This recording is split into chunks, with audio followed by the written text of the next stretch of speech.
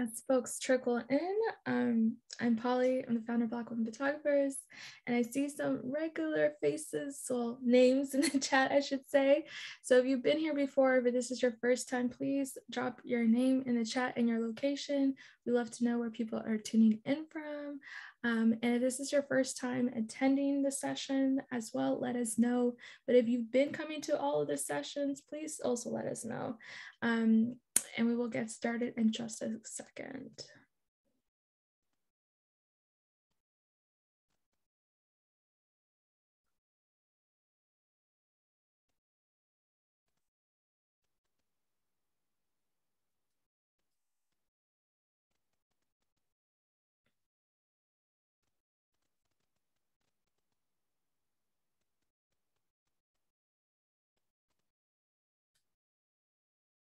I see we have Minneapolis, Brooklyn. Yes, Wasi in London has been coming every week. Tony, this is your first session. Welcome. As folks who have been here before know that all of the sessions are being recorded. You can replay them at any time on our respective websites. We'll drop the links in the chat. So cool to see some new faces as well. Welcome, welcome, Turkey, Oakland, Atlanta, second session, first session in Brooklyn, welcome. Amazing, a lot of first timers. Well, folks who are new, you have some homework to do. You gotta replay the sessions from the last few weeks. That will be your homework for this weekend before the last session next week. Welcome, welcome everyone. Should we do the housekeeping? Oh, definitely, yeah. Hi, my name is Washera. I'm the Everyday Africa coordinator. And I'm happy to be hosting this class of the essentials with Polly. And we're happy to have all of you here today with us. Yeah. And as mentioned, I'm Polly. I'm the founder of Black Women Photographers. And I'm also excited to co-partner with the Everyday Projects and the wonderful team. Yes, I see Kenya. Oh my goodness, I love it. I love it. I'm a little biased, but we have some great folks that you'll hear from in just a second, and we'll do some housekeeping.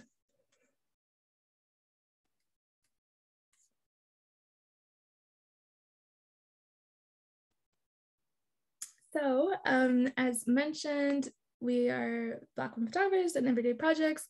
You should know where to follow us. If you don't, you can see there. And as I mentioned, all of these sessions are being recorded. We've had a few different sessions so far. The Ogazi, a Nigerian photojournalist, kicked it off for season 2 at the beginning of this month. And then after that, we had 2 safety and digital security trainings that were super vital. Just everyday information that people probably don't know about when it comes to digital safety. And now we have 2 guests with us that you can go ahead and follow them if you're not already on Twitter, Instagram, all the things, and that's their handles right there.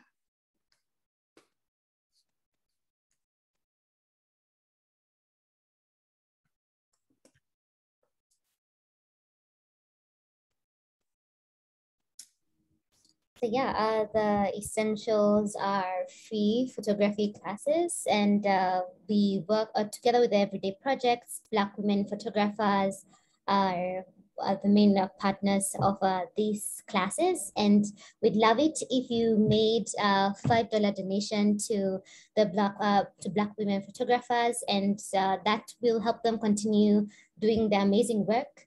And feel free to donate either on Venmo, Cash App, and follow them on their socials so that you can see the many cool opportunities that they have. Yeah.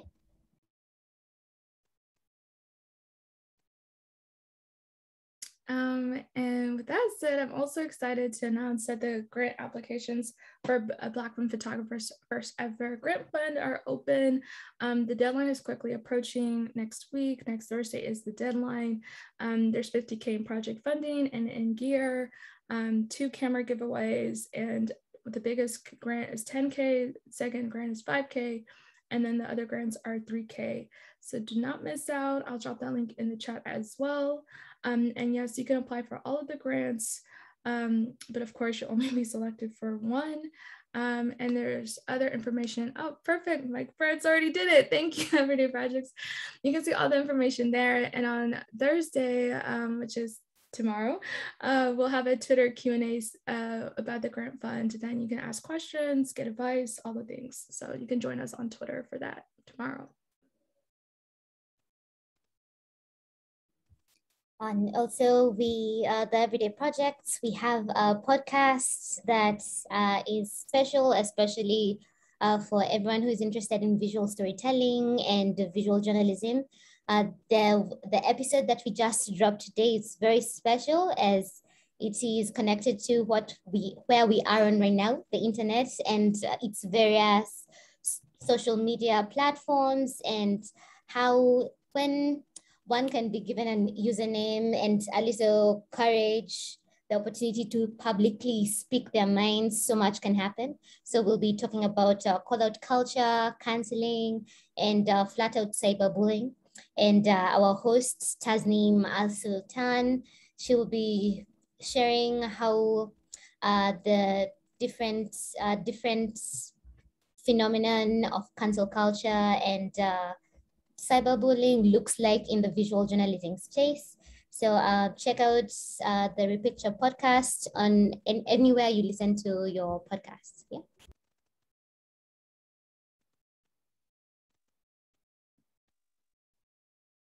Okay, well, I think we got through most of the housekeeping as mentioned, because there's a lot of first timers here in the chat.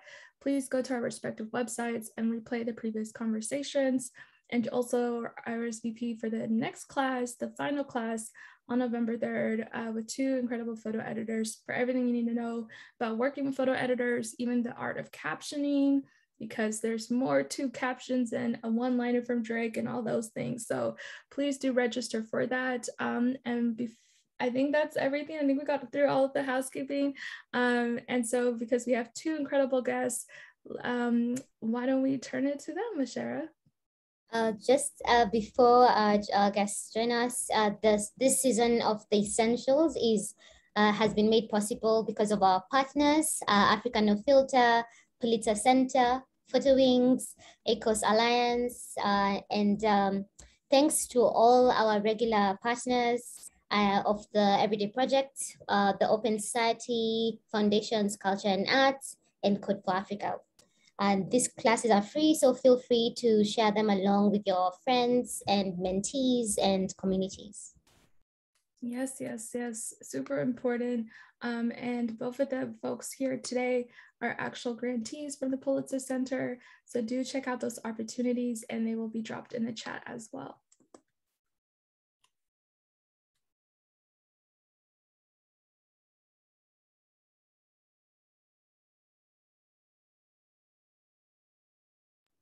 So without further ado, we introduce our teachers for the day. They'll all introduce themselves and their work. So today we'll start with Sarah Waiswa, the city judge. Yeah. Hi, everyone. Super glad to be here with you all. My name is Sarah Waiswa. I am a photographer. I like to say photographer because I've done a lot of things in my career and I still continue to do so.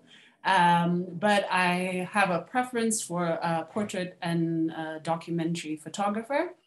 So I'll just kind of run you back to the kind of where I started from so you can see my journey. But I think, this class is, talking about how do you start? And I think the first thing I'll say is just start, create the work. So as for my background, I did not study photography. I'm self-taught. I studied sociology and psychology in the States, and then I moved back home to Kenya, where I live. And I guess early on, I was always artistically inclined, but being from the home that I was in, I was the first to graduate from college, and so that was kind of suppressed. yeah, so then I moved back home, and I got a corporate job and working on the coast of Kenya. And it was a very special place for me because it was a place that I spent a lot of my childhood. And so, I had a camera with me and kind of just began to photograph, as a way to express myself, but also as a way to reconnect, and also as a way to kind of deal with some of the feelings that I had about being back. So, that's what I did. And I think at the beginning of my career, Tumblr was like really popular. And I remember looking on Tumblr and thinking about how, just looking at the different types of photography and thinking about how great it was that people were able to express themselves in this way, the type of storytelling and all that. And so, I quickly kind of became much more interested, and even eventually started sharing my own stories. So fast forward a little bit, I was still working a corporate job. I was very bored. I wasn't thinking about photography as a career at that point, but someone reached out to me on my DMs in Tumblr. I don't think they were called DMs at that time, but she said, "Hey, I love your photography. Will you shoot my wedding?" And she was actually living in the States, but was from Mombasa, where I was working. And she said that she loved how I captured the Swahili culture and wanted me to shoot her wedding. So, of course, I was freaking out. Nobody had ever really, I hadn't even taken myself seriously, let alone, had a photography gig. I was just kind of shooting things that, reminded me of my childhood. And so I freaked out, but I kind of like found the courage, and I took the gig. At that point, I hadn't even learned how to use Flash. So one of my friends kind of came over one of the nights before, and we did like a crash course in Flash photography, and I ended up shooting the wedding. It was a 3-day long Swahili wedding. And I did great. So I think that was kind of the starting point for me in terms of the fact that someone actually believed in the photography that I was doing enough to want me to shoot such a special day in their life. But also for me, kind of that made me think about like, well, maybe this is something that I could do. So I think that's where it started for me. After that, I just kind of kept working on the photography. I moved to Nairobi, and there was a much larger kind of community here, and Instagram. That was the time when Instagram was getting popular, and so I started posting work on Instagram, and joined kind of the Nairobi Instagram community. And I think, even as someone who's looking into getting into photography, I think that's a huge thing, is this idea of finding and building community, because out of that, we would, kind of challenge each other, go on trips together. I ended up shooting all types of things, cityscapes, landscapes, just because I was able to go out with this community of photographers, and we were kind of all learning. I have to say, this portion of my class is based on, my journey being a self-taught photographer and living in a place where there really aren't any institutions that teach photography. And so a lot of it has kind of been trial and error, and having a community in that way was extremely helpful in helping to kind of to build my portfolio and my work, and also to kind of direct me in terms of what I was actually interested in. So I think part of, another part of like, what do you do once you've created the work? I think it's important to share the work, right? So I've already talked about how I started posting on Tumblr, and then kind of migrated to Instagram. And, then I started getting all types of, kind of clients, Instagram featured my work, and I ended up getting quite a number of followers, which then helped me to get more work. And then someone said, hey, there's this Uganda Press Photography Awards, and I think you should enter your work. And at that time, I was like, I mean, of course, I was still shooting, and I was still working a corporate position, but I had created this quite a large body of work, not really full stories, but kind of snapshots, as I called it. And I ended up submitting my work into the Uganda Press Photo Awards, even though I really didn't, at that time, I didn't really know if it was good enough. And so then I ended up winning in 2 of the categories that I submitted in, and then came runner up in 2 other categories. And so, I mean, of course, the win was amazing, but I think that for me, what was even more amazing was that Ida Malune, who was on the jury of the awards, had seen my work, and then she reached out to me for something else. So I can't stress enough of how important it is to also kind of share your work, or even enter into different types of opportunities. Because as I was kind of doing these things, at the time really didn't have anybody kind of telling me to do them, but just kind of, people asking me or recommending me for things. It kind of led into this one thing leading to another. So Ida then, says, hey, I want to kind of submit some of your work for this nomination that I have. And it was for the Discovery Award in Arles in France, which is one of the largest photography festivals in the world. And at the time, I had just worked on a project. I think I'll start kind of sharing my screen now. I had just worked on a project. Okay. I think it's showing on your screen. And it was called Stranger in a Familiar Land. It was a collaborative project with Florence, who is pictured in the work, and also collaboration with Jojo Abbott, who was doing a residency here. And basically, I had just read about the atrocities that were happening to people with albinism in parts of sub-Saharan Africa, and how people were kind of hunting them for body parts, and I had never read that before, and so was interested more, and kind of contacted the Albinism Society of Kenya, and then kind of created this work.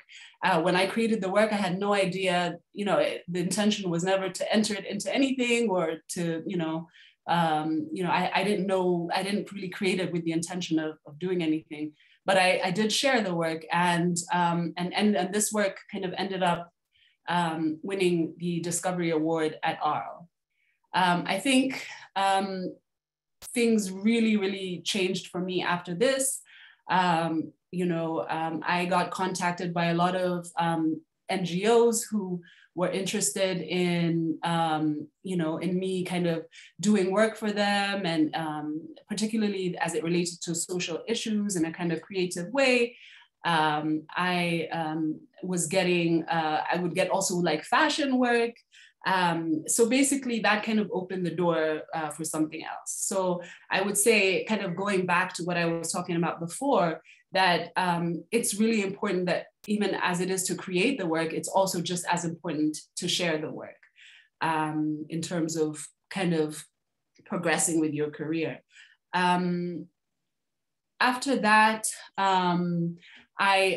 so I work on a lot of personal projects as well. So in as much as I have, done work kind of for different publications, for different NGOs, a lot of the work that has kind of given me the most visibility has been personal projects. And I think that's because it's the work that I'm most passionate about.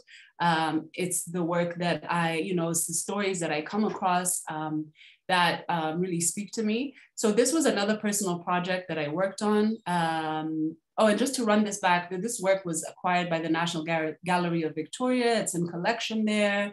It's been kind of exhibited at several festivals. And, you know, this coming from from something that I really, you know, when I was creating the work, didn't know where it would ever end up, if anywhere.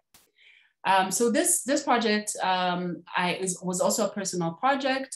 And it's basically about ballet in Kibera, which is one of the largest kind of informal settlements. I heard that ballet was being taught there, and that, you know, and I was really curious about what it was doing kind of in terms of, you know, helping to build these young people's identity, and what it was, you know, how it made them feel, particularly because ballet isn't really seen as, you know, is seen as quite a prestigious or expensive kind of activity. And so I wanted to see what that would look like, and how, you know, how the girls were kind of relating to it. And so again, this was a personal project. This project has been exhibited in Italy and you know, just all over the world. It's just something that really just kind of started as a personal project.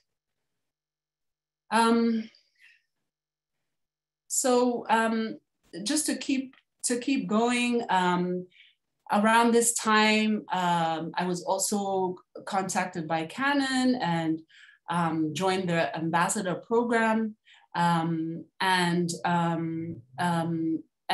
You know, as I continue to do more work, so in as much as I do my personal projects, I often get commissions as well.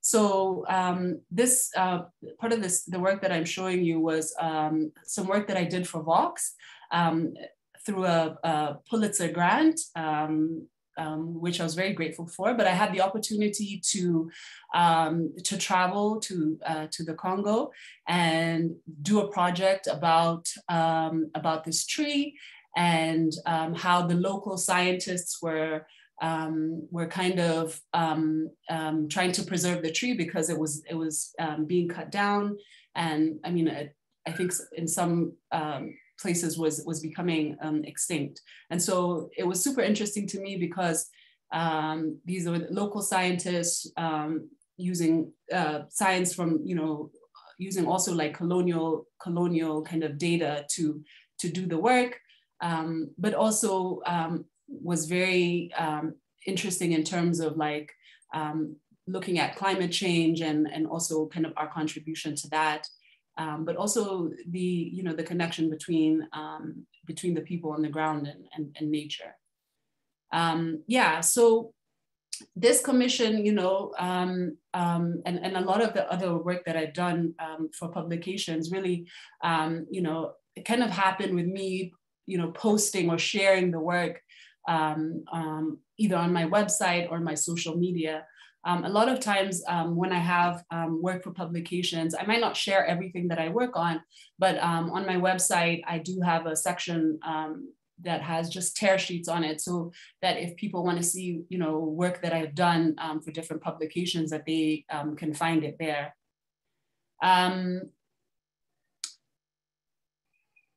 So that was some work that I did for a publication. And then again, now to personal work, you know, I did this project also in the Congo. I was part of a festival, and the Lubumbashi Festival with the other project, and I met the director of Picha, which is a residency in Lubumbashi in the Congo, and you know, he said, hey, why don't you come and do a residency here? And I was invited to do that. And so I created this work based on the Kimbanguists, who are a religious group based in the Congo, in Lubumbashi. And basically they, you know, they were kind of founded or came to being during the colonial regime. And they really pretty much were kind of using their spirituality to resist the colonial regime. And I think one of the biggest things for me was, and why I was interested in this work was, they believed that Jesus was Black. And so for me, I was super interested in how they were using spirituality and appropriating Christianity to and how that worked in terms of their identity. So I did this work. A lot of people reference this work, particularly editors. They'll say, we like how you photograph this and we want you to take the same approach. So this work is posted on my website. But a lot of people will refer to this when they engage me for assignments. And that's why I think it's so important to really work, to continue with personal work. I think pretty much everything apart from the work that I did for Fox that I've shown before is personal work. I realize that I'm probably running out of time. I can't see anybody. Washera, I need a nod or something.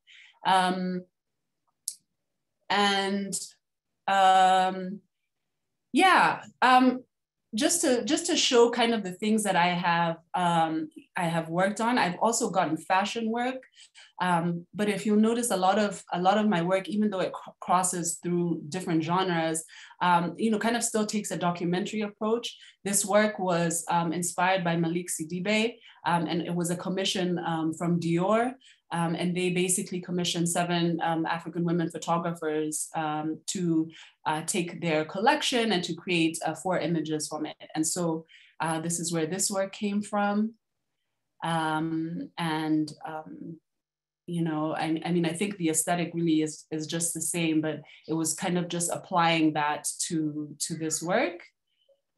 So basically, like one, I think for me, and this maybe might be the second last series that I show you guys, but this again was a personal project, which I did, where I photographed young Kenyans who were kind of expressing themselves through fashion and looking at identity and how an agency, and I really wanted to show young Kenyans how they wanted to be seen. This work was seen by the Bristol Archives, and they asked me to create some work for the Bristol Photo Festival, but juxtaposing these images to some of their archival images. So I essentially, how that happened is I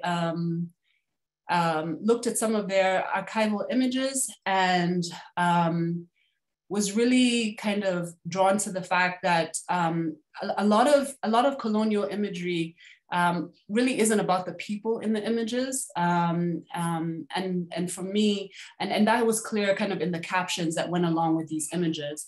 And so I used a silhouetting technique on the images, just so that I could show, or in a way kind of challenge the colonial gaze, because that's kind of what what that meant to me. And so the work was then exhibited alongside this at the Bristol Photo Festival this year, just to show kind of what the opposites in terms of agency look like. Here's young Kenyans kind of showing themselves how they wanted to be seen, and here's kind of colonial photography, which had kind of little to no regard in terms of the people who were in the images. So I'll just kind of move ahead a little bit. I might skip some of that work. This is, Washera, am I good on time? How much? Yeah, okay. 2 minutes is fine. 2 more minutes? We can do it 5. Okay, let's do. Yeah, okay, sorry about that. So I just kind of want to end, this is another personal project that I've been working on. I've been working with Luke, who is 16 years old now, an autistic boy. It's a long-term project that I've been working on. I've been photographing him since he was 10, but essentially, his, there are no really, he hasn't had any resources in terms of, his disability. And so, just kind of trying to photograph those challenges, and also in terms of, him not being able to kind of develop because of that, and also kind of challenges in his family, and his mom also being terminally ill. So this is a project that I've worked on for the past 5 years, and it is still ongoing, but also a personal project. So I think I'll just kind of summarize, like, for me, if someone said, like, how do I get started in photography? The first thing I would say is create the work. Just start. I think the beautiful thing about social media is that it removed the gatekeepers. You can now publish work on your website. You can publish your work on social media, and nobody really has to approve that. But the good thing is that people can see your work, and then they can reach out to you directly, and you really don't need anybody's permission to create. The next thing is share the work. I think it's often frightening because we all get imposter syndrome and think about, is the work good enough? And I think if you don't share the work, then I guess you'll never really know. I think because I was able to whether it was entering a competition, or whether it was applying for a grant, I think because I was able to get into those spaces, and people could see my work, and even if I didn't win at times, that someone still saw the work and recommended me for something else. So I think it's super important to share the work, and to kind of put yourself out there. I think one of the most important thing is also build networks. I think that it's also, because of social media, so much easier now to build networks. You have amazing communities now, Black women photographers, African women in photography, everyday projects. There's so many communities now that you can be a part of. And through those communities, there are educational resources, you learn about stuff, workshops, and all those are just kind of ways that you can essentially that you can meet people. And I think that's the key thing, is having the opportunity to meet people. Even portfolio reviews, there's so many free portfolio reviews that that you can take advantage of. A lot of times editors are part of those reviews, and people will remember your work. It's intimidating, I think, to show your work, but you never know who the right person is, and I think anybody can discover your work from anywhere. So whether it's applying for a grant or a festival, whatever, I think it's really important to build your networks, and I think social media makes that easy for you. I know that I've shared quite a bit of work, different kinds of work. I have some of it posted on my my website, and some of it isn't. I use Instagram more just to kind of show my range, but I have different portfolios ready at any time. So if an NGO says, hey, I think I'm lucky enough that I'm at the point in my career that when people reach out to me for certain things, I think that they already know my work. But I think that even if you're starting out early on and kind of building your portfolio, that if there's an opportunity, for example, for NGO work, that you have a separate portfolio for that. If you have different kinds of work, that you have a separate portfolio for that, because I think it's really super important to just have that work ready to share with the right people. So yeah, I hope that was helpful. I know I've kind of shown a lot of work and maybe talked a lot, but I'm happy to take any questions. I'm looking forward to seeing some of Sarabeth's work as well. Oh my goodness, where to even begin? This was so amazing, and there's a lot of praise for you in the chat. So thank you all for your kind comments, and keep the questions coming. I already see some folks posting on social about this talk. Feel free to share gems on social as well and tag Sarah. As you can see, the praise continues. And it's also just super helpful to know that, Sarah, you didn't start just by you know, you didn't start shooting Dior projects, right? You didn't start that way. So this was very insightful, and thank you for your transparency and honesty. We'll move forward with Sarabeth's presentation, and then we will do all the great questions towards the end. So stay tuned, y'all. Thank you so much, Sarah. Hi, everybody. Thank you so much for having me. And thank you, Sarah, for presenting. That was really incredible to see your work. I'm going to share my screen with all of you.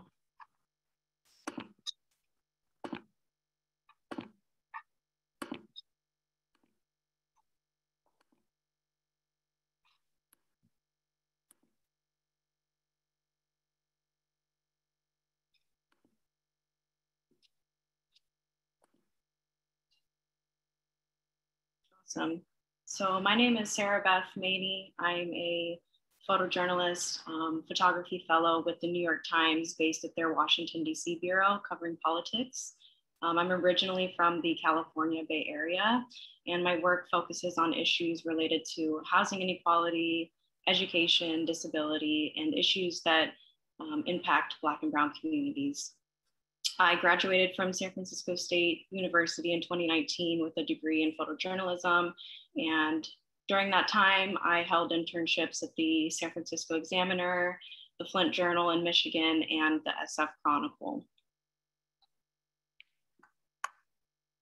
So I want to talk a little bit about my journey through journalism and all the different steps that I took, because each path is so different.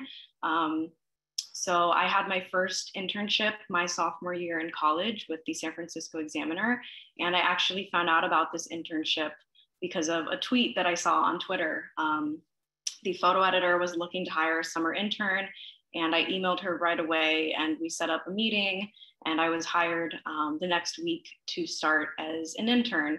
So this experience really prepared me for what it was like to work in a newsroom, but also gave me that experience covering breaking news assignments. The first week of my internship, one of my first assignments was to cover a triple homicide in San Francisco. And it was very difficult being new to journalism and having such a heavy assignment.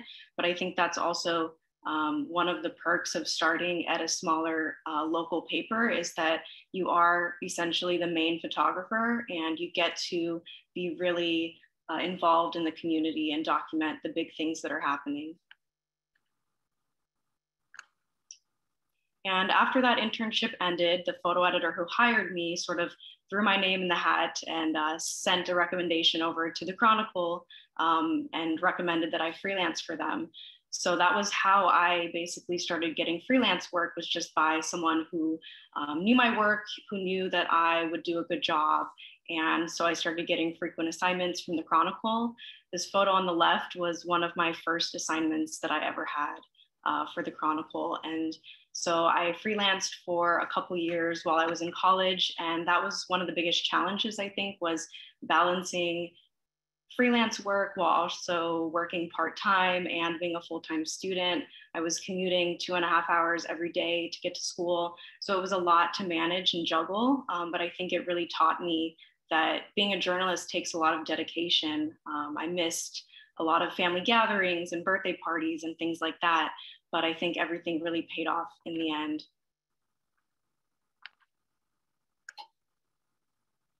After a few months of doing freelance work and taking on assignments, I realized that it was important to find my voice. I think that's one of the most crucial things as a photographer, is to find those subjects and those stories that you really care about and that relate to you directly. So this was hard for me. I took time off of school, and I sort of needed to recalibrate myself and reset. And during that time, I tried to think about things that I care about that are happening in my community. And one of those things was the death of Nia Wilson, who was an 18-year-old girl that was murdered on a BART train in Oakland. And the thing that was really personal for me was that the route that Nia traveled on that day was the same route that I would take every single day to get to school.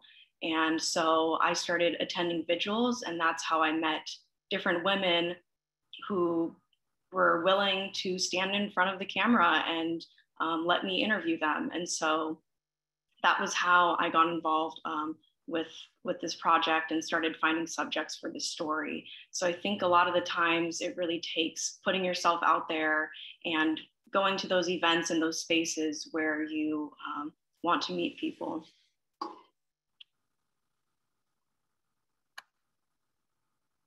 I think this project also helped me gain clarity and confidence in myself and my work, since this was one of the first personal projects that I did. It sort of showed me that I can do this, I can start something. And I think the first step is always the hardest.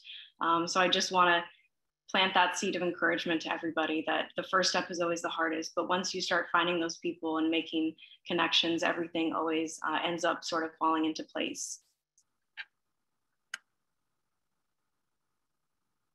At the same time, I knew I was really interested in covering politics.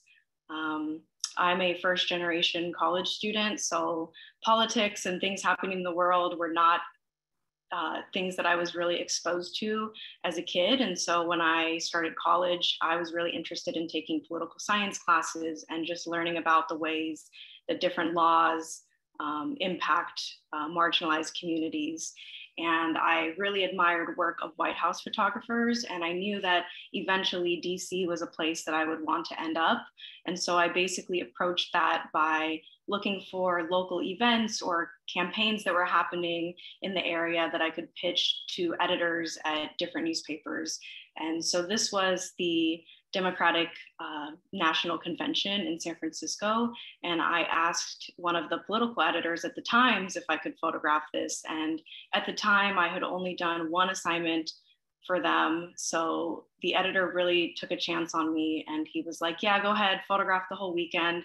Let me know how it goes. And so I made sure that after I photographed it, I reached out to him and asked for any feedback or advice he had for me. I think that's one of the things that's always been really helpful for me, is asking for feedback. And I think it shows editors that you really care about the work that you're producing for them and you want to do a good job. And even now, I still have this advice that people have told me in the back of my head every time I'm on an assignment or making photos. I'm thinking about the feedback that people have told me in the past.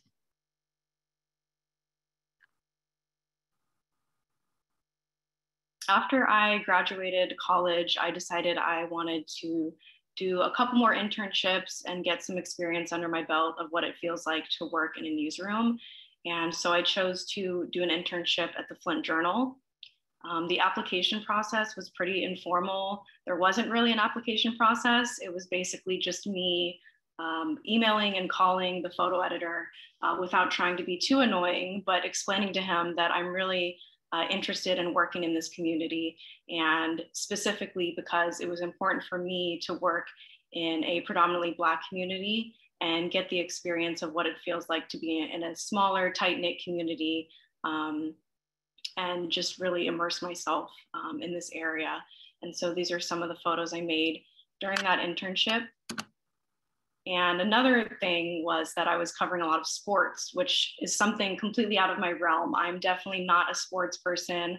I don't think I'm the greatest at shooting sports. And I knew that this internship would require a lot of that. And so that was why I chose this internship as well, was to challenge myself and do something outside of my comfort zone. Another thing about choosing internships, I think it's really important to be comfortable going to a different state or getting experience in a different area, because that's showing editors that you're comfortable being sent on assignment to different places.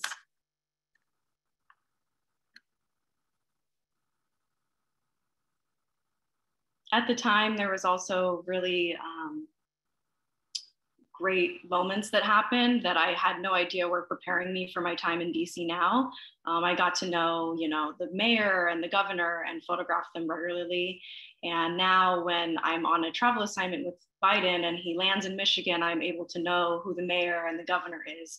And so that really helped me, as well as the campaign season was happening while I was in Flint. And so different candidates were visiting the city. And even if I wasn't on assignment, or if it wasn't my assignment for the day, I would ask if I could go cover it, just to have that to add to my portfolio, but also just to know what it's like working in that environment and photographing politics.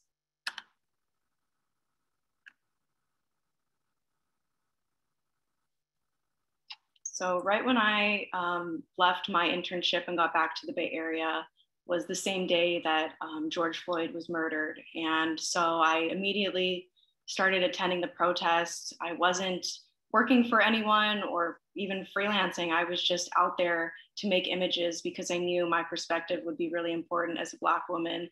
And in the Bay Area, I only know of 3 other Black women photographers. And so I thought it was very necessary for me to be there. And one person I came across was Louis Michael wearing his cap and gown. I took this photo of Louis, and afterwards it went viral and it got a lot of attention. And I felt like I was on cloud 9 with everyone that was seeing this photo of Louis because his statement was so powerful.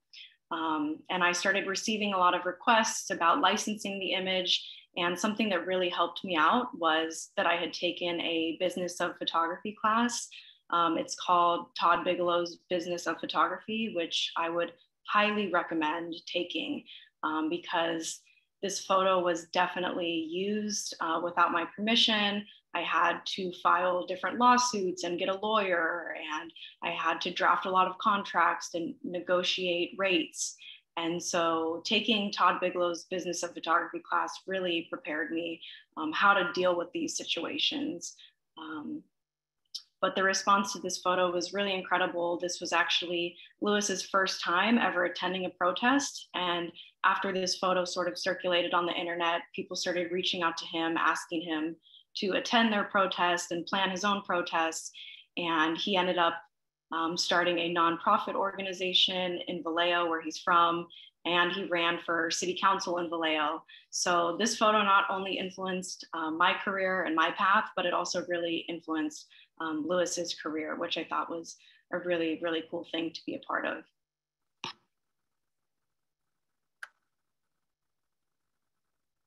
These are some more images from that same night. I was not on an assignment, so I was really able to be creative and take my time and look for images that really made me feel something. I think one image that really stands out to me is the photo in the bottom middle of the 3 men standing on top of the rooftop with the clouds behind them. This isn't really a traditional photo you see at a protest because it feels very calm and peaceful. And that was what I really liked about that photo. So my piece of advice would be to go places and photograph things that you want to be hired for. Have those things in your portfolio and on your website and really show people what you care about.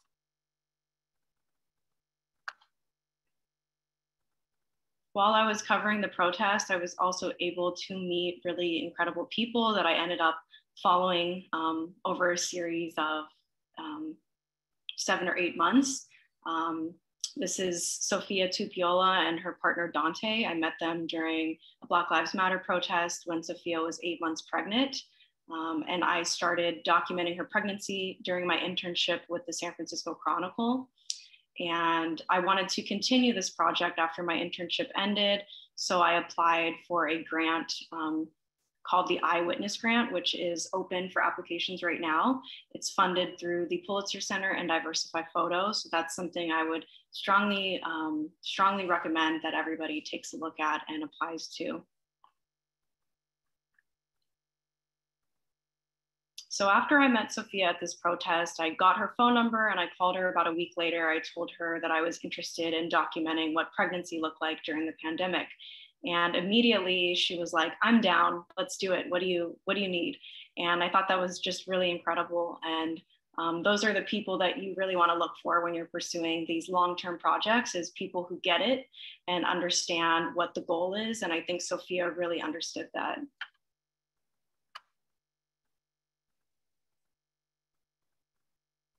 Another thing I did while working on this project was I conducted a lot of research.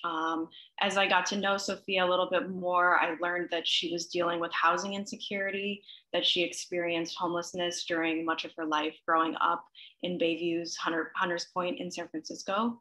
And she also was dealing with a lot of generational trauma from her family. So she was trying to overcome all of these barriers and challenges while also giving birth during a pandemic. And I tried to find research that could relate her experience to experience of other women of color in the community.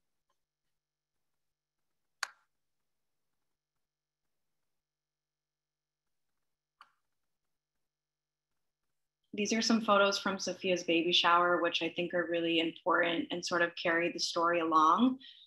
They show that as Pacific Islanders, the community exists. They survive communally. They're always around a lot of people. And so I really wanted to show that part of Sophia's life.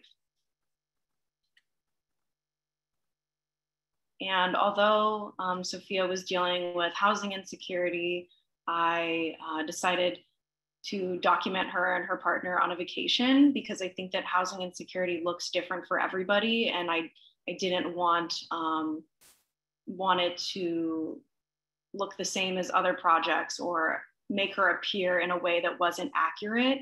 And so this was her reality. And so I sort of stuck with that and looked for those moments.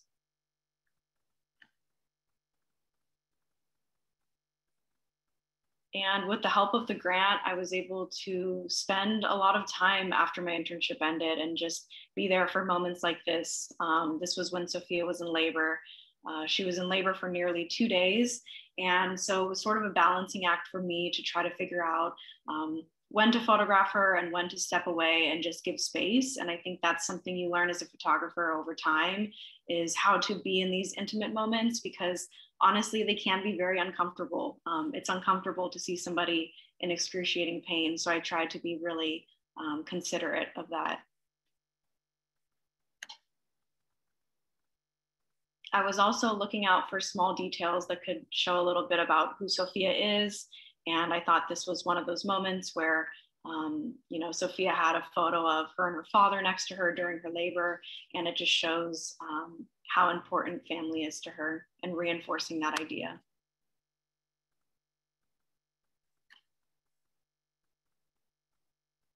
The goal with this project was to photograph the birth inside of the hospital. Sophia was completely okay with it, but with COVID and limitations in general, I was unable to do that. So I found ways to work around that limited access by staying outside of the hospital and showing her coming out and embracing her mother, which I thought was a really sweet moment.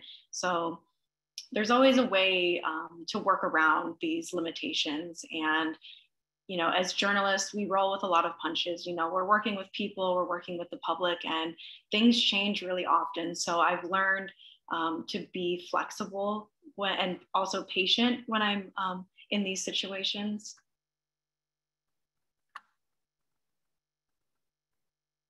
And these are some photos of Sophia's daughter named Oshun. This is after she brought her home from the hospital. And this was sort of part of the end of the story. When I started, I tried to envision what the beginning of the story would look like, what the middle would look like, and then the end.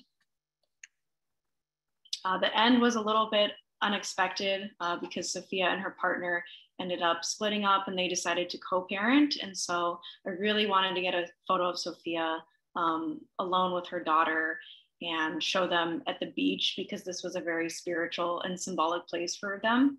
And so that's what I did. And this was a photo that closed out the story. And this is the final spread that ran in the Sunday edition of the San Francisco Chronicle.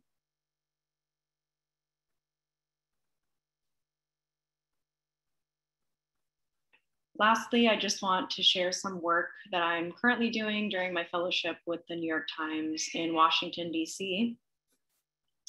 I think it's important to note that I did not get this fellowship during the first try. I applied to the fellowship 3 times, and each time I was rejected, I tried to reflect and think about how I can improve my portfolio. I tried to think about what I could do differently, what internships I could do that might bring my work to the next level. And so that's sort of the piece of advice I would give is, you know, start small and continue to work your way up, because photojournalism really is, it's a marathon. it takes time. And from each internship experience and each freelance experience, I've learned so much, and I finally felt like I was ready to take on this big role.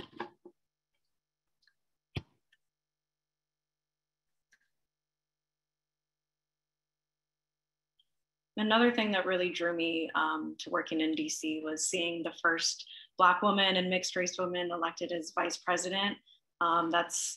It's really incredible to be in those spaces and be able to photograph her and photograph the president, because there are not many women or Black women doing this job. So I really take great pride every day I'm able to go out and do this work. And the days are very long, especially on travel assignments.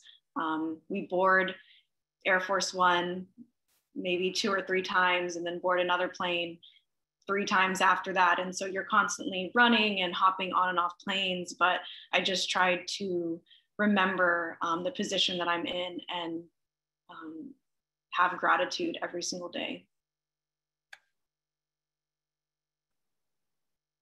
And this is the last photo of my presentation. So I'd love to hear any questions that you all might have. Thank you. Wow, I mean, Sarabeth, that is incredible. What a journey, and you're still so young navigating this space. I mean, I just love your honesty as like Sarah's, because, you know, you didn't wake up, start with a New York Times fellowship, right? You mentioned that you did this, you applied 3 times and were rejected 3 times until you got it. So thank you for your honesty, because we don't often talk about that. Now we are ready for the Q&A portion. We have a lot of great questions in the Q&A box and some in the comment section as well. Well, Shara, where to begin? Maybe we can start with Sarah, or because I feel like the first questions are towards you, Sarah. Let's see. I'm just going to start from the top for Mario. They ask, thank you for sharing your work, Sarah. The images are amazing. I have a question about your personal projects. How do you approach and communicate to the people/communities about your vision for the work you like to convey? And what was their response?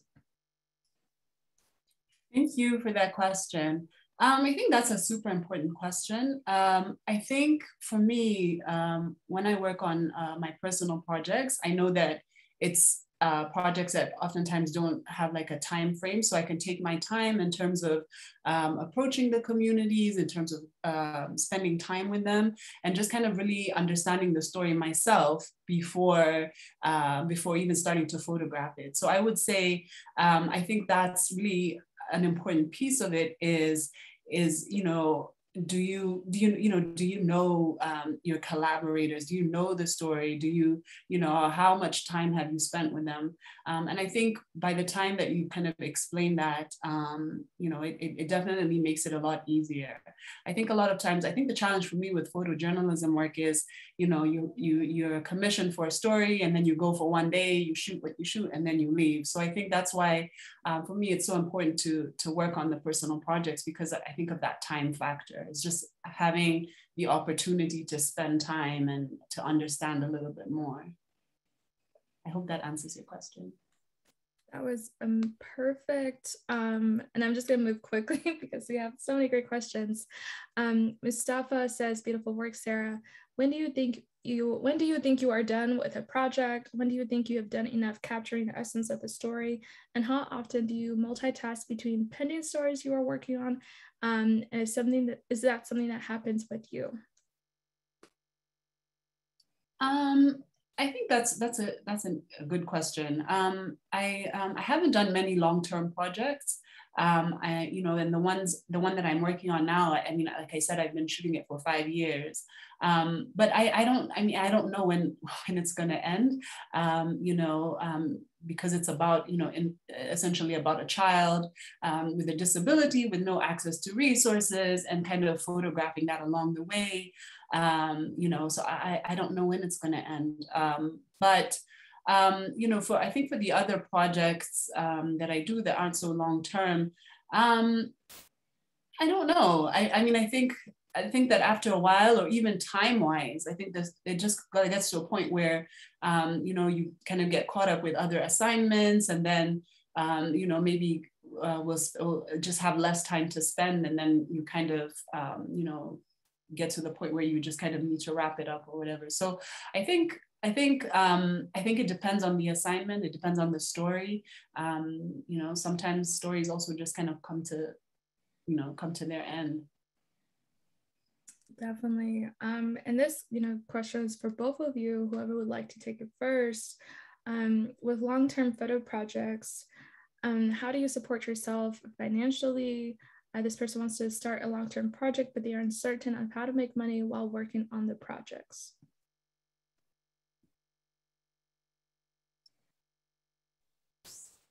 I would say it requires a lot of time management. While I started a personal project, I was in school and working part-time. So I really relied on the money I was making part-time. And then I would spend time reaching out to subjects and going out in the field when I was off of work. So that would usually be on the weekends. I would sacrifice a lot of weekends to spend time researching and going out and finding these people. So I think it all just comes down to the time management, which can be tricky, but it's not impossible. And I guess just to go along with that is also kind of the stories that you choose, right? Because as Sarabeth is saying, you know, time is going to be a huge factor, especially because on a personal project, nobody's really paying you to do the work. So I would say location. So maybe pick stories that are close by, you know, as close as possible, so that you can, you know, you can one, spend more time because, you know, it's proximity wise, but also that that, you know, that you don't have to now start thinking about traveling and costs and those types of things. So I think if you're going to work on a long-term project, I would say that part of the consideration for that is how you know, quickly, you know, how close is this story to where I am, and how often will I be able to access it? So I mean, I think that's a huge consideration when you're looking at a long-term project, is just how, you know, access wise, whether it's financial or whether it's distance or whatever, how, you know, how easily you'll have access to it. And also, you know, if you're working with, you know, and of course what happens with long-term projects is, you know, you become friends obviously with the person and that type of thing. But obviously if you do a long-term project, maybe with family or, you know, someone who's already a friend, then, you know, even access is much easier, you know, so that, you know, as you keep working on something, it's, you know, that they're okay with it, or that you already have a relationship. So I think there are considerations, but I think that's also a good one to think about. Definitely. Thank you both for those answers. And this can be both for both. But why don't we start with you, Sarah? Because as folks have mentioned in the chat, you have range with your stories and the photos that you tell and the projects that you pursue. How do you take that range and display it on your site without looking too scattered, without, you know, making it feel cohesive? How do you communicate that to the people you want to get hired by? Do you recommend having separate portfolios for each thing, or how do you present your work when you have that diverse range? So I think that there are a number of issues that kind of go along with that, right? So being a self-taught photographer means you can experiment a lot. Like, I don't think that you're necessarily in a box as, you know, I assume that you would be if you kind of went to study a certain thing. So I think that kind of comes with that aspect of it, is because I feel that I'm constantly experimenting and will probably continue to do so. But I think that it also fits my personality, because I love to learn, you know, I love to experience new things. I like to try new things. And so I think it works well for me. But, you know, like I said, you know, my background is in sociology and psychology. And so people's stories and social issues is always kind of at the background of the work that I'm interested in doing. And so it might be different things, it might be different stories, the approach might be different, but at the heart of it, you know, is my interest in those social situations and trying to find kind of creative ways to show that work. You know, I take a continent perspective to this as well. if you live here and work here, I think photography work has just kind of, started becoming much more monetary in the last few years. So you kind of did have to just be able to do a lot of things because you had to survive, you know what I mean? So I think that kind of contributes to that. But I think that my passion is always there. I always have my personal projects that I want to work on. But then, I think that the clients, the people who reach out to me to work on things, kind of understand my interests and the underlying themes and also my strengths.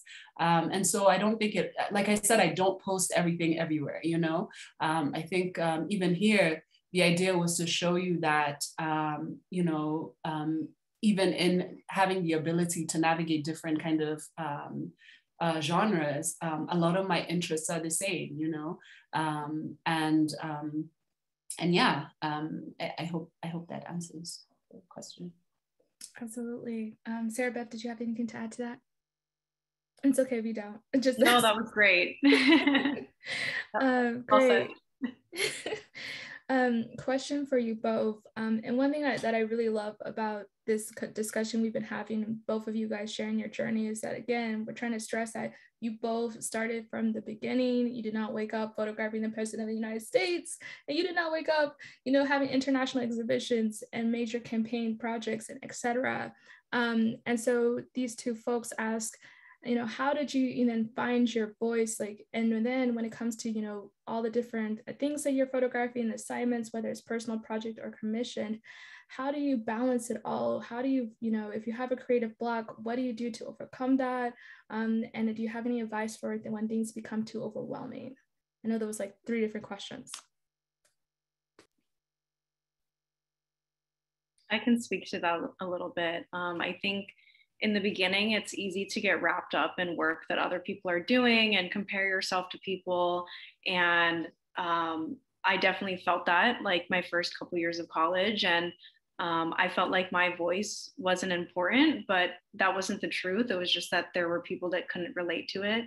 And my work and my vision was different than the people in my classes. And once I accepted that and learned the things that I care about, it really offered a lot of clarity. And like I said, I took a semester off of school and I traveled to New York for the first time. I went to Photoville, which is a photo exhibit in New York. And that was really what changed things for me, was getting inspiration from other people and finding that community. And I also found a lot of people that could vouch for me and that recommended me for things. So I think that having that community is really the part that's extremely helpful, like Sarah was saying. And I completely forgot the second and third question that was attached to that question. Okay, I know I threw a lot at you all.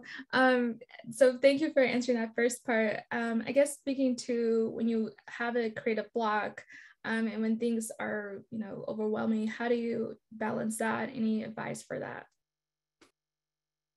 I try to do things that are unrelated to journalism. I do boxing every other week. I do yoga. I try to stay active and spend time with friends. And I think that's helpful to just sort of reset my brain and not be thinking about journalism 24/7, which is very hard not to do. And in terms of finding inspiration, I think that lately I've been finding a ton of inspiration by just talking to people in the communities that I'm working in. Every time I talk to somebody, they tell me about a new story or something going on or a person they know. And that always sparks a new idea. For example, I just pitched and photographed a story for the Times about a statue of a United States colored troop soldier that was erected in downtown Franklin, Tennessee. And I found out about that story because some people I was photographing the month before told me that was happening. And so it's really just a matter of exploring outside of the 4 walls of your room and talking to people in the community. I think that's what has kept me inspired. Beautiful answer. And for you, Sarah? Yeah, I want to kind of, I think Sarabeth has really mentioned a lot of things, but I think for me, it definitely has to do with, with kind of working on different things as well. So, you know, sometimes I'll have I just came off an assignment that was looking at childbirth, and you know, when Sarabeth was showing her story, I just kind of got flashbacks of being in the room and, like, you know, seeing that whole process. And, you know, of course that got me, and I mean, that was an assignment, but it got me thinking about all types of other things. And it really is important that I think that, and I think that Yagazian mentioned this in one of her talks, which you should all watch the other talks, by the way. I think that they're also helpful. But she mentioned how when you go on assignment to photograph one thing, that, you know, that you learn about so many other things, especially because a lot of the, you know, like I think the greatest thing about, you know, photojournalism or this photography work is going to places that you would never otherwise go.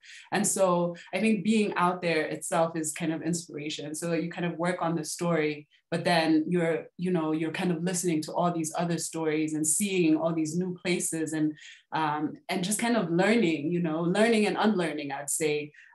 So I think, you know, if you are still early on and maybe aren't getting enough assignments in order to kind of experience that, you know, yeah, I think community is huge. I think, you know, conversations, you know, reading, you know, I think the news is terrifying, but I think sometimes there are interesting stories in there, you know. So I think you just have to find what works for you, and yeah, and, you know, hopefully something will come along.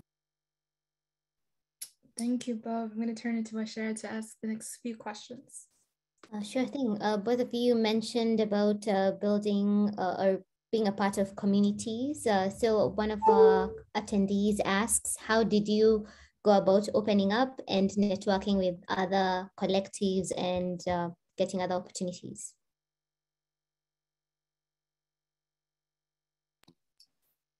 I think I started connecting with other communities and different photographers before the pandemic, which was an advantage because I was able to, like, go to events in person. I know that's sort of hard to do these days. But when things do start getting more back to normal, I would definitely recommend, like, assisting different photographers and learning from them. That was something that I did often, as well as going to attending different panels and discussions, you know, things like this, where you're able to meet people. And I would definitely say, like, always reach out and stay in contact with people. That's something that I try to do often, is stay in contact with the people who have really helped me, and find the people that are in my corner, because of course there's going to be people that aren't supportive, or, you know, it's good to find the people that have your back. And I think that's the most important thing, is to focus on who those people are. And you can do that even just by, like, connecting with people on social media, or, you know, going to portfolio reviews. That has also been a huge help, is attending free portfolio reviews. That's giving me a lot of exposure to different photo editors and people in the industry. So I definitely try to take advantage of all the events that are happening with Black women photographers, Diversify Photo, Authority Collective, and all the other ones. There are so many resources out there, so definitely tap into those things. And to you, Sarah, the same question, but one of the attendees asks, so you were a part of One Touch? If yes, how is that for you? That must be a Kenyan, yes. Okay, so I'll just kind of answer before. So I think, I mean, I talk about social media a lot just because, like, I really feel like in terms of being a creator from the continent, that it really kind of helped us to get out there, right? I think there was just so much gatekeeping before that we didn't have access. So in terms of building community, I think initially for me, social media was one of those big things. You know, I think I just through Instagram, for instance, I met so many photographers from all over the world. Sometimes I'll be in a city and we'll have kind of communicated with someone for so long, and, you know, we've never met, but feel like we've met because we kind of built these relationships through social media. So I think that that was happening, you know, even like way before the pandemic. But I think that through Instagram, I was able to meet like, you know, even local photographers, you know, the one touch that someone has mentioned, you know, I met members of that through, you know, through Instagram, and it was a great opportunity. I feel I got to get out there and photograph and, you know, and work with other people, work alongside other people. So I think that that was great. But I have to agree that, you know, there's so many communities now, you know, that are allowing, I think, all of us to just, you know, reach out to each other, ask questions about rates and licensing and all types of things. And I think that that just wasn't, you know, there before. So I think building and joining a community now is, I think, so much easier. So yeah, I mean, I definitely think that it's very worthwhile to become a part of those.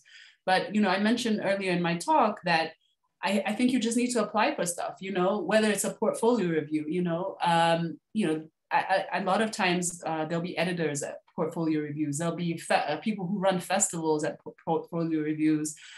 Just meeting someone, having those conversations, other photographers, whether it's workshops or applying for grants, applying for competitions. Of course, you know, if they're free, I usually encourage applying for the free ones. But anyway, yeah, I think all those things kind of set you up to open yourself up to as many kind of different possibilities as possible.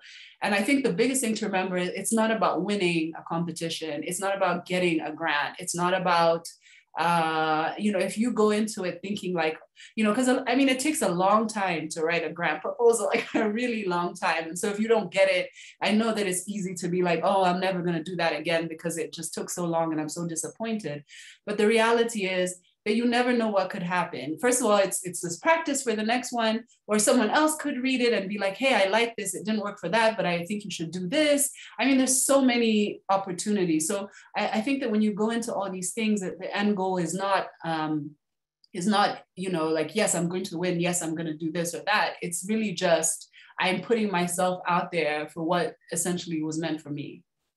And I think that it will come. Oh, thank you. One more question before we close. This is in relation to what both of you mentioned about your portfolios. So how do you make a good portfolio? Can I share photos on my website and social media that haven't been published yet? I mean, is it safe?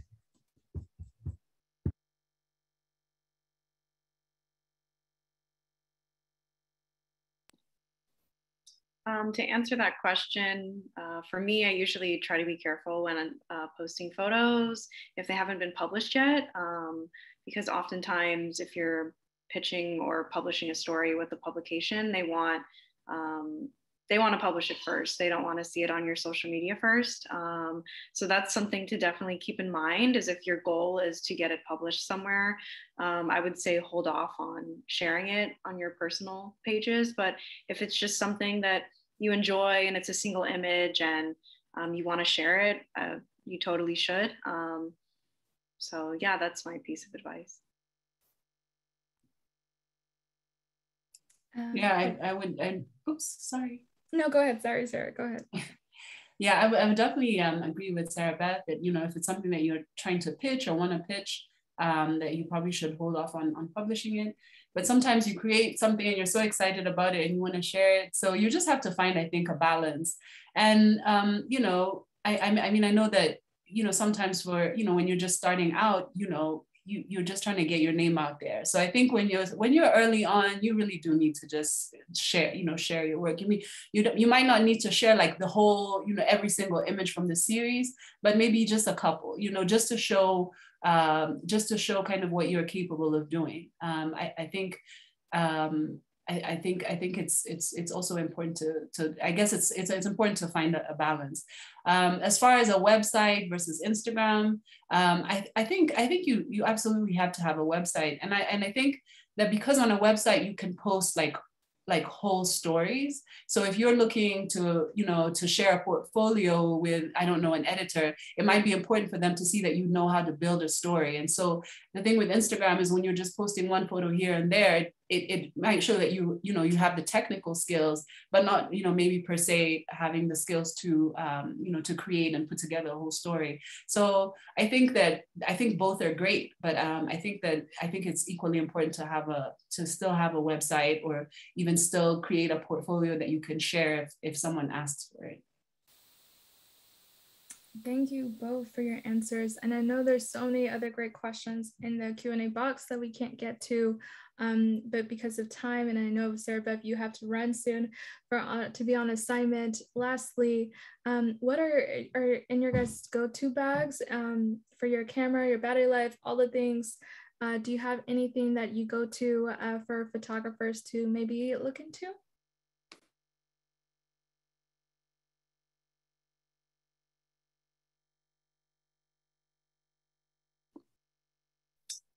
So when I'm traveling, I usually have a whole suitcase with me full of equipment. I have 2 camera bodies I always use. It's always great to have like a zoom lens, like a 24-70. And then I also usually have a longer lens, like a 70-200 with me, just in case. So those are like my 2 go-to things. And then sometimes I carry a couple prime lenses. And I try to like experiment with those whenever I can. So that's my go-to. And I definitely make sure to have extra batteries all the time and have everything charged all the time, because I shoot on Sony. I have 2 Sony A1s, and the batteries are not the longest lasting. So that's something that I have to stay on top of all the time. But I would definitely recommend any type of Sony camera. It's the camera that I started with, was a DSLR Sony, and so I've kind of stuck with that brand. So yeah.